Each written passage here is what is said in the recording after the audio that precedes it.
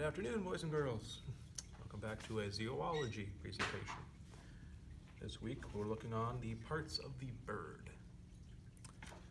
Most birds have the same parts. Not all of them are used in the same way. So we can start with seeing that the bird, of course, is the animal that has feathers and usually flies. There's many parts that are similar to other animals we've learned about, but there are the parts that are specific just to birds.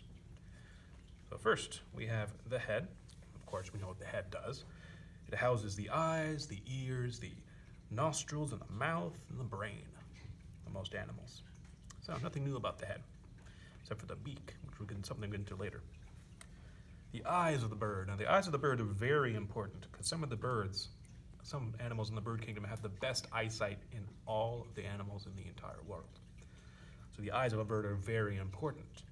They are large and round, but notice on the birds we have here, they're on the sides of the head. They're not exactly right in front. So it's a little harder for the bird to see straight in front of it. It can see to the side and sometimes even behind itself very well. But its eyes are very strong, very powerful. They can even have like a zoom effect, almost like zooming in on your camera. And birds can see from miles up in the air, especially birds like this. They can see movement, they can see color, they can see light and dark because the eyes are a big part of their hunting and survival. So birds have very, very good eyesight.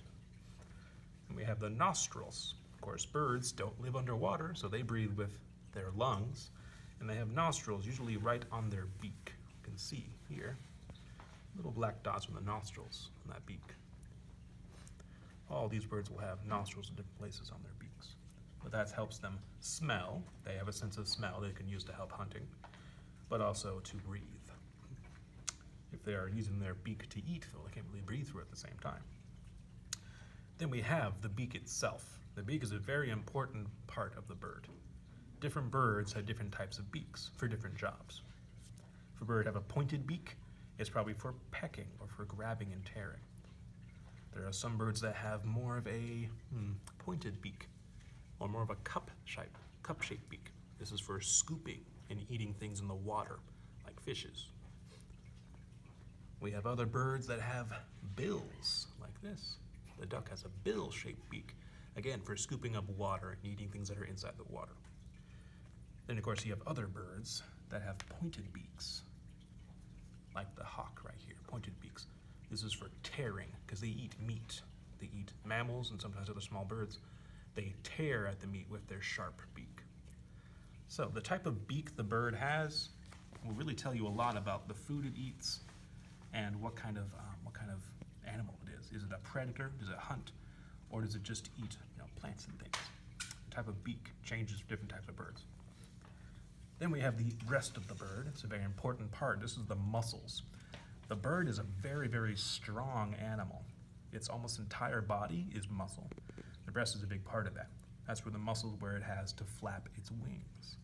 If a bird has to fly, you have to have very strong muscles to flap those wings so you can keep in the air. And the breast is where those muscles are. Then, of course, you have the wings of the bird. These are very special as well. The wings are made so it can fly. It's an amazing thing. They're attached at the breast. They have very strong muscles. They have very specific and pointed feathers that allow it to glide through the air and fly. Part of those feathers are called the remiges. These are the end of the wings. Very important. They're usually pointed. They're very soft. They're made to be aerodynamic. We see this bird here. We can see the remiges. See how the wing feathers change color at the end. These feathers on the end are very important. They help glide and help the animal fly through the air. So you can see on the wing, the longer feathers are the remiges. The smaller feathers are attached to the wing. So the feathers you usually find on the ground. If you find full feather on the ground, it's probably going to be a remiges feather right here. Next, what do we have? The tail. The tail is very important for the bird as well. The tail, just like the tail used on the amphibian is used to help it swim straight, the tail of the bird is to help it fly straight. Notice in all the birds that can fly, like this one, it has very straight, almost like its remage feathers, on the tail as well. This helps it keep its balance. It can go up and down with the tail to help it goes up and down in the air. Notice the animals that don't fly, like this ostrich or emu.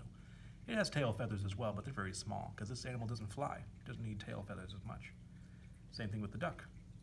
It's got wings and it's got tail feathers on the end because ducks can fly a little ways.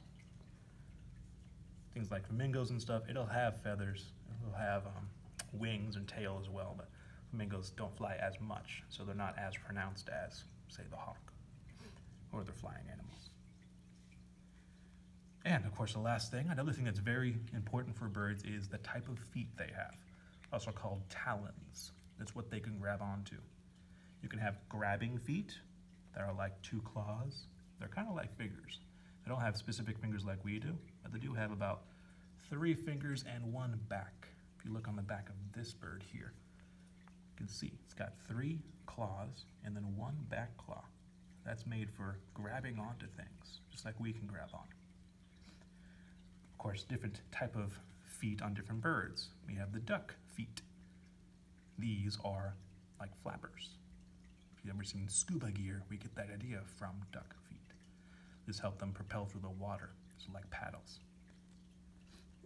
And different birds have different type of feet. The ostrich feet aren't made for grabbing as much, they're made for running fast. So they have 3 toes sticking out front, so they can use that to run. So the beak and the feet of the birds, they change very much from bird to bird, and the type of beak and feet they have will tell you what kind of bird it is. Is it a swimming bird? Is it a flying bird? Is it a carnivore, a hunter bird, a predator?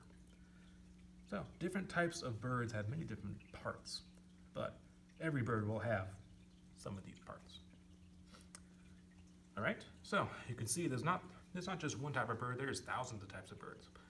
So your report, you can choose the type of bird you want to study. It could be a swimming bird like a duck, or a flying bird like an eagle or a hawk, or a running bird like a emu or ostrich.